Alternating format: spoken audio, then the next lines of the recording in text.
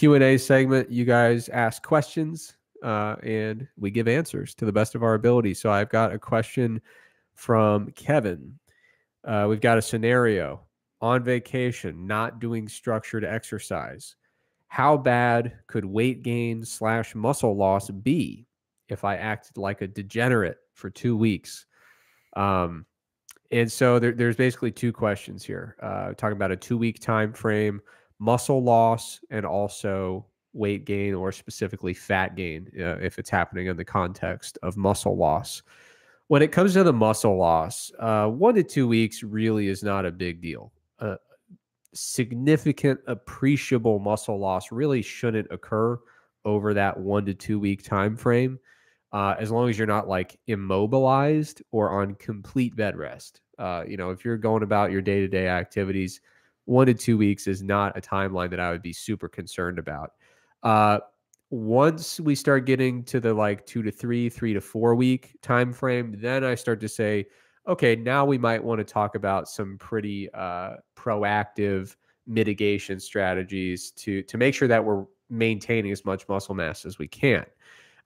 So what might that strategy be? Not just overfeeding protein. The research is pretty consistent.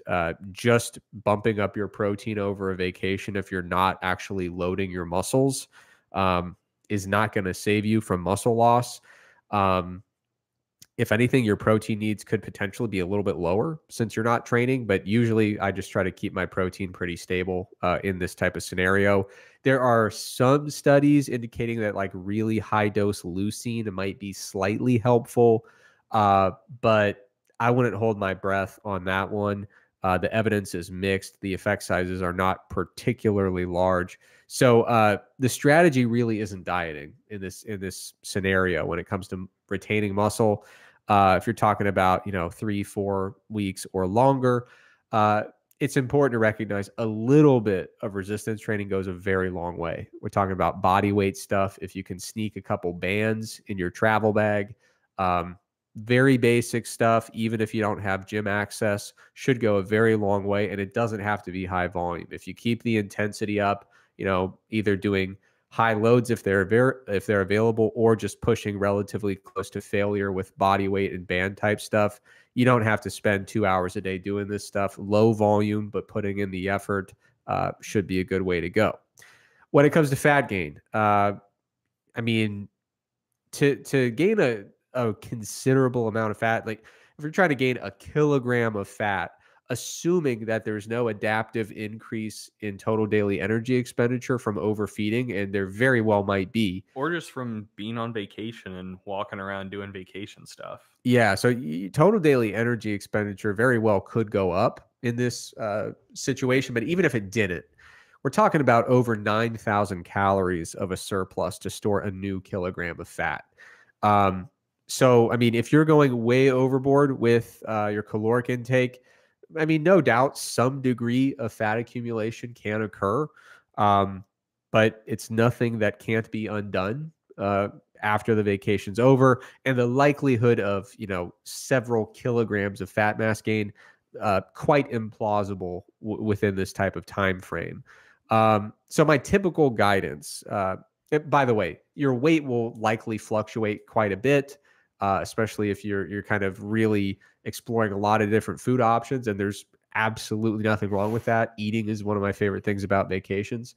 But there's a lot of water weight fluctuation, changing your food schedule, changing your food environment, different amount of just bulk material in the GI tract, different amount of sodium and carbohydrate, a lot of water fluctuations, but in terms of fat gain, probably not too much accumulation there.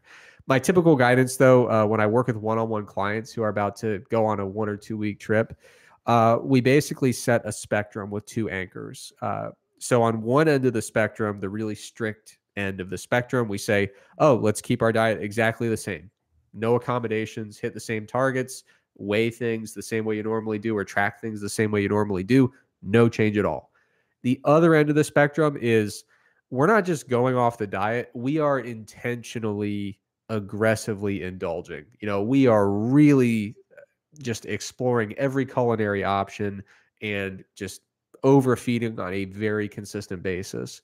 No targets, no tracking, no moderation. You know, if there's a hedonic occasion to eat, go for it, you know, past the point of fullness. Now, we rarely choose either of those options. That sets the spectrum. And then we talk about a variety of different options that fall between those ends of the spectrum. So we could keep macro targets as a strategy, but we could increase the targets from where they're currently at. We could keep a calorie target and a protein minimum, but say, hey, as long as you're kind of close to these calories and getting at least this much protein, you're good to go. We could not track at all, but say, hey, focus on, you know, food selection and meal composition. So when you sit down for a meal, where's my protein? Where's my fibrous vegetable? Arrange a plate and kind of focus on it that way. One thing I'll do is I'll say pick one meal per day where we're really going to loosen up. So, you know, keep things pretty tight with breakfast and lunch, and then dinner will be the big meal where we really relax a little bit. A similar strategy, prioritize the areas where you want to indulge, right? So if you want to go out for drinks one night, you know, if I'm on vacation, trying to be mindful of my diet, I'll say, you know what, tonight I am having a few alcoholic beverages. So I might keep my entree, you know, a little bit leaner, you know, go with lean, you know, fish and vegetables and maybe a little starch, and then save up some calories so that I can have a little more alcohol. Or, you know, you could say I'm going to go a little lighter on the entree because I really like a dessert that I have my eye on, or vice versa. I'm going to skip dessert because I, you know, see this particular entree that has caught my eye. So there are a tremendous number of dietary strategies that you could choose, ranging from very restrictive to very flexible. And what I do with my clients is I talk through a pretty broad variety of these, and we figure out based on the context of the trip what would be the most sensible solution.